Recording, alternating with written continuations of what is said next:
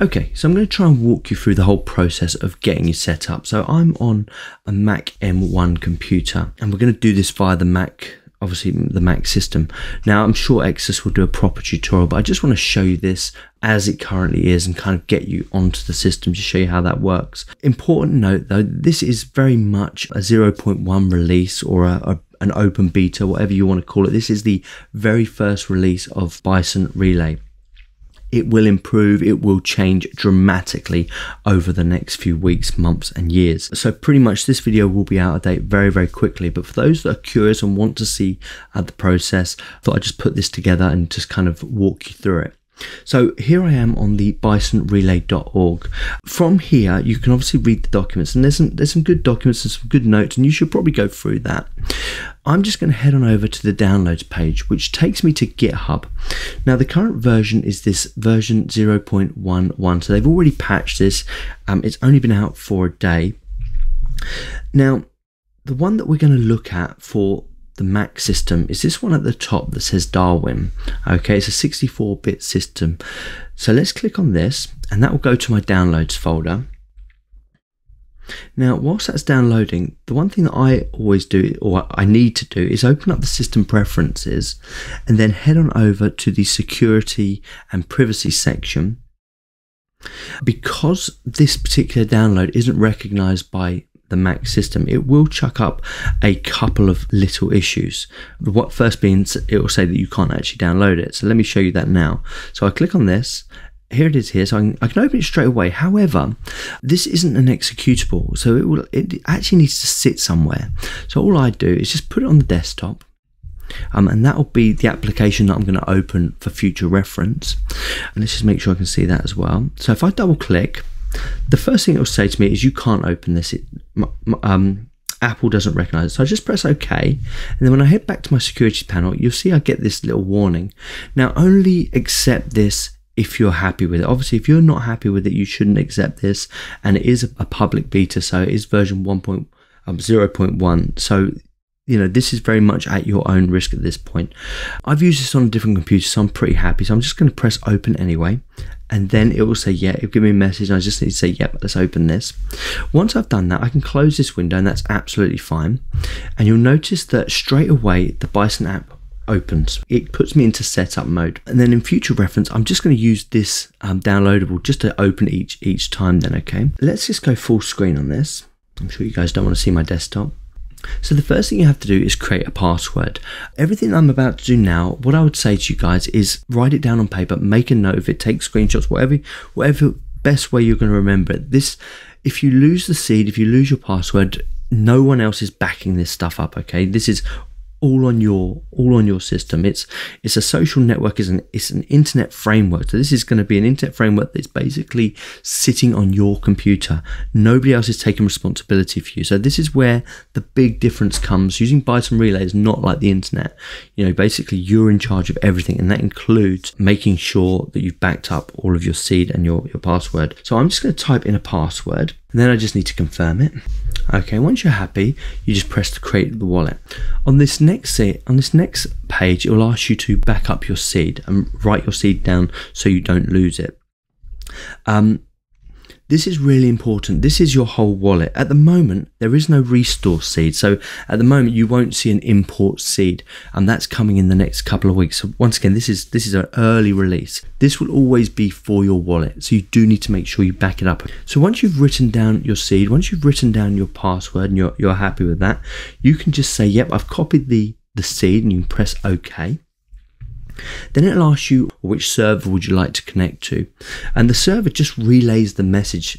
Bison Relay is end-to-end encrypted, and nothing sits on a server. Okay, so this is one of the interesting factors which in future months we'll get into, but for now we're just going to connect to the one and only server. So I'm just going to press connect. Now this part will take probably best part of 20 to 30 minutes depending on how fast your system is, because what it's doing is it's synchronizing with the Lightning Network, the Decred Lightning Network. So it does take a little bit of time. So be patient with this bit. Last time I did this on my other computer, it took about 10 minutes. We're just coming to the end now then. So that's taken about 5 minutes so far, just less than 5 minutes actually. It was actually quite quick.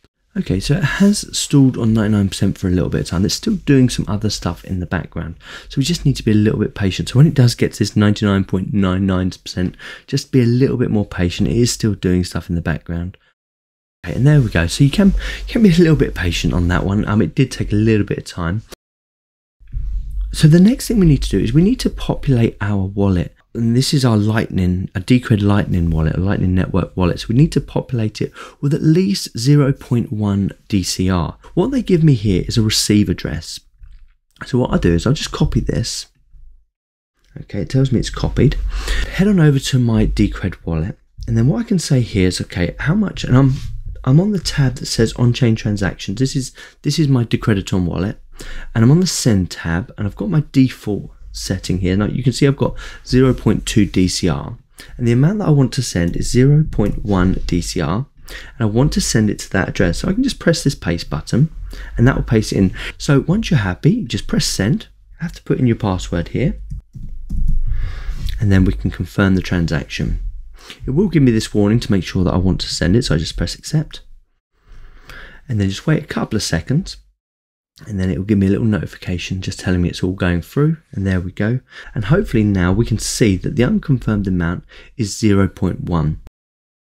It might be a good idea at this point just to wait until it's a confirmed amount, because everything's on chain. You just kind of want to make sure everything goes through. Now, because it still needs to confirm, you might not be able to set up your inbound and outbound channels. So all I'm going to do now, and once again I'll pause it here, but I'm just going to wait for this to say confirmed. Okay, so currently this is unconfirmed. I'm just going to wait for it to say confirmed. This can take probably up to 5-10 minutes.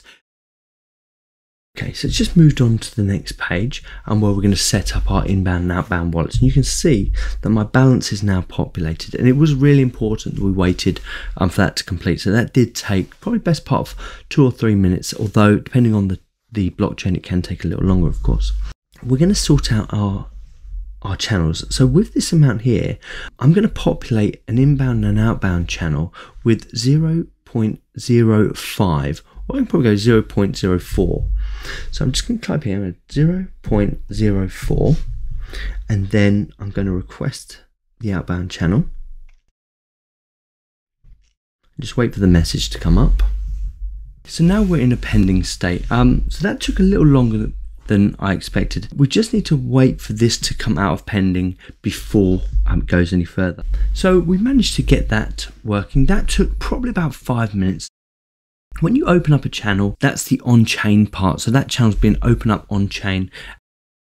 And now everything that we do after this point is actually the off-chain stuff, or the Lightning Network stuff. The next thing is we need to set up the inbound channel. So when that finished, it came straight onto this tab. So now let's just populate some amount into our inbound. And you do need inbound in order to receive tips and things like that. So let's say 0.01. And then we can request this channel. Then it asks us to confirm the amount. And we're going to say, yep. And once again, we're just going to wait. We're going to wait for it to do its thing, and then we're going to move on. Okay, so you can see that there is another pending channel, and that was a lot quicker that time. So now here we are. We're in our Lightning management area. So there's just one more thing that you're probably going to want to do, and that's kind of get some communications sorted. This bit takes a little bit of time to do, and this will also get streamlined in a future release. So I've just had my other account send me an invite. So in my other account, I generated an invite here, and I've just sent it over to myself. So in order to bring that in, I can just say, right, let's load that invite. And over on my desktop, I've got this invite bin here. So if I say choose, and then I can accept. So this is from me, Phoenix Green, and I can accept. Okay, after restarting, I've managed to kind of get that working. So if I head on over to chat now. So the last test, then let's have a quick talk with Phoenix, which is myself, of course. So let's just say, hi, Phoenix, and let's send that message out. So once we get the tick, we can see that Phoenix has received the message, and let's see if they'll reply back to us. So I'll just move over to my other computer for a sec. Okay, so the message is coming through now. And there we go. It's a bit weird. I might need to change my username actually to Decode Society, otherwise it's going to be two phoenixes. So that's the first look. Hopefully that was okay. Well, I'll go into more of the settings in the next video, but once again, that was just to kind of get you set up, to show you how the process is. You know, this is very much a first release. I suspect a lot of those glitches that I've just experienced will be disappearing in the next week or so. So don't worry too much. If you do get any problems, head on over to the Matrix chat and they'll get you set up.